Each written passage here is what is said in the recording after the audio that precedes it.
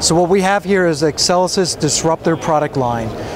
The advantage of this product line over traditional EW systems are that it's significantly smaller and highly modular. In addition, this product is software redefinable, so it has a multi-function capability where it could do ESM, EA, self-protection, can do con jamming, ELINT capability. And what this does is, like most EW systems, it relies on GPS location. So based on where the system is, its location, time during a mission, location in the world, it will determine what it has to do as part of its mission.